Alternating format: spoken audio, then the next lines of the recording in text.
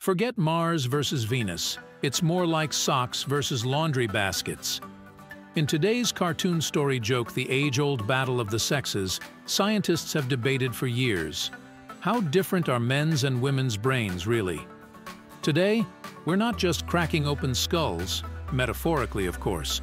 We're going full-on Indiana Jones, venturing deep into the uncharted territory of male versus female thought patterns.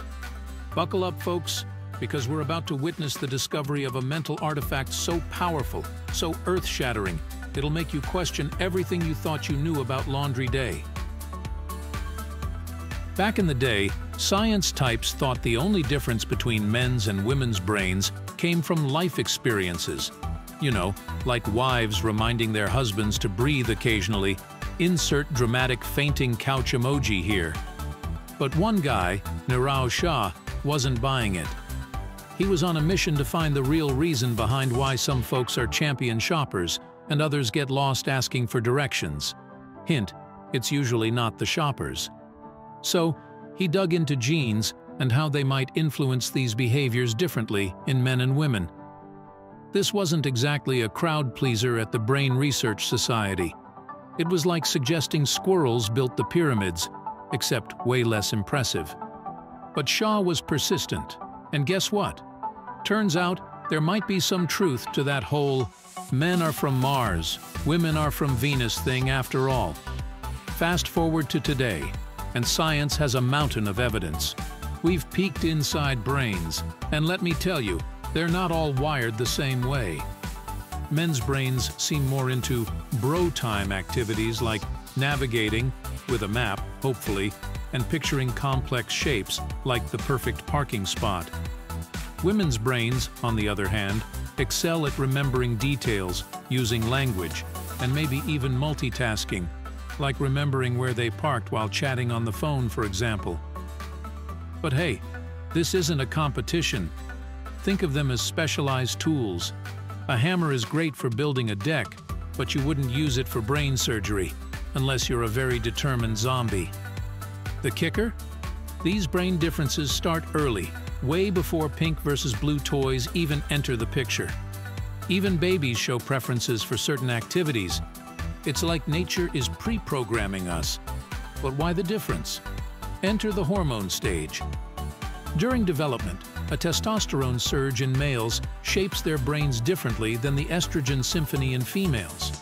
It's like a cosmic jukebox playing different tunes for each sex. These hormonal differences might even explain why some disorders affect men and women differently, like why women are more prone to depression and anxiety, while men are more susceptible to alcoholism and autism.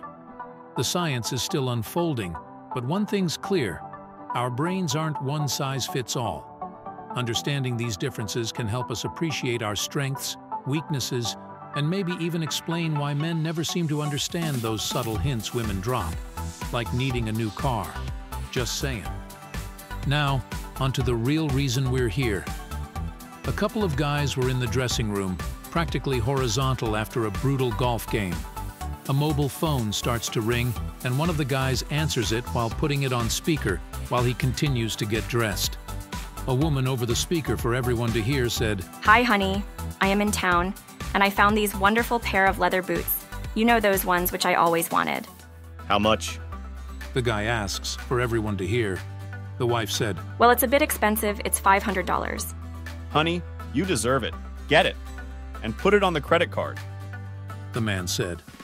Then, to the envy of all the guys, the wife said, Oh, and on my way here, I passed the Mercedes dealership, and they have one of those cabriolet sports cars, which you know we spoke about before. And it's in that color you like." You know they don't stick around for long on the showroom floor.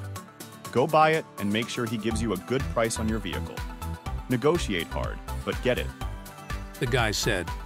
To all the guys' amusement, as they are now filled with envy, the wife continued, "Oh, and on the way here, the agent phoned for that holiday home we made an offer on. The sellers have dropped their asking price." Yes, I heard the couple was getting a divorce. Tell him we will take it and transfer the deposit. The guy said. The wife on the other end of the phone was very happy and said, "Okay, I will do all of it right away, and then we can have a wonderful time tonight. Cheers." The man took the phone from speaker, hung up, and continued to get dressed. All the men in the dressing room were filled with envy. As he was ready to leave the dressing room, the guy asked all the guys in the dressing room, Do any of you guys know who the idiot is that forgot his mobile phone here in the dressing room? If you liked our joke, then please watch our next joke by clicking here.